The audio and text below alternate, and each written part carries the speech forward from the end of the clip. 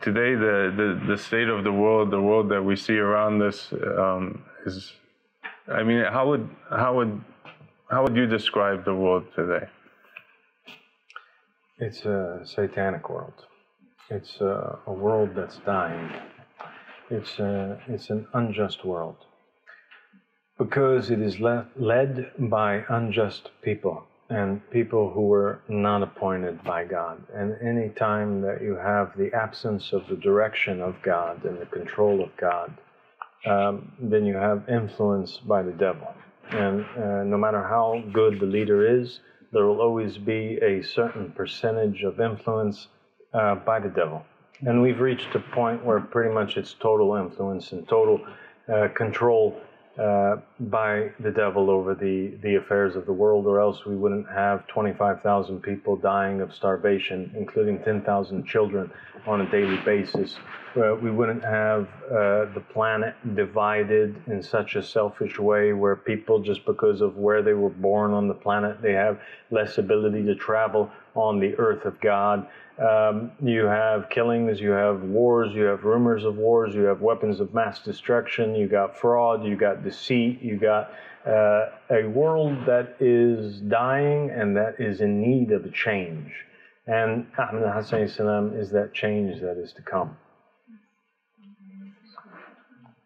SubhanAllah. Would you like to add something to that?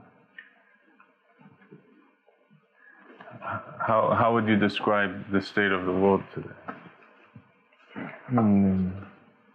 As Al-Sadiq said, it is not in the condition that Allah wanted it to be. God wanted people to live in justice and equity, and what we see today is that a small handful of people control the majority of the wealth, and other people dying of hunger and starvation. And